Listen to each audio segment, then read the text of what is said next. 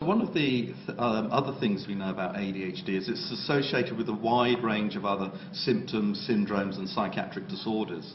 So as well as the sort of impairments that people have in their cognitive function or their ability to work, for example, or their social interactions with people, there's also a very high level of risk for developing other psychiatric conditions or other symptoms and syndromes.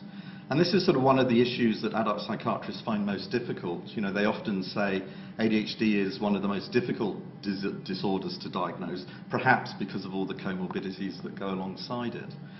But I don't actually agree with that view. I mean, I think if you go through the criteria in a sort of careful, structured way, it turns out that the symptoms of ADHD really cluster together in a sort of very reliable way and a very stable way.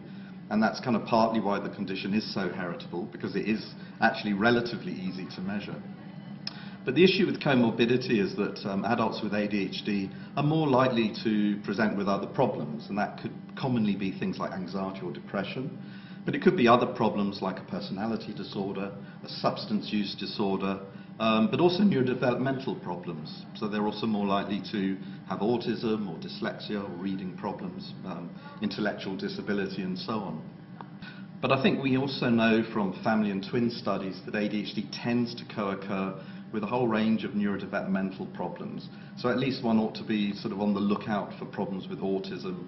I mean, reading disability is one of the most common problems associated with ADHD, and it's particularly linked to the inattentive symptoms of the condition.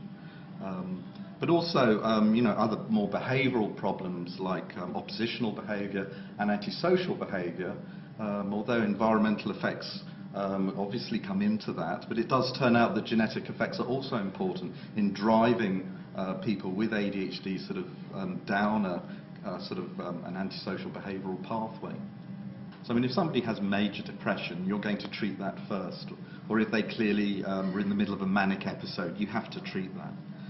But on the other hand, if somebody has a personality disorder, you know, where the treatments for that are not so obvious, I mean, treating the underlying ADHD may have a huge impact.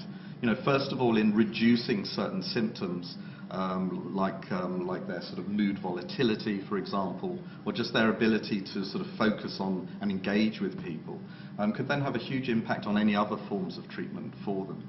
So at least in those cases, you ought to be screening for ADHD and treating it before going on to treating, you know, other aspects of the disorder.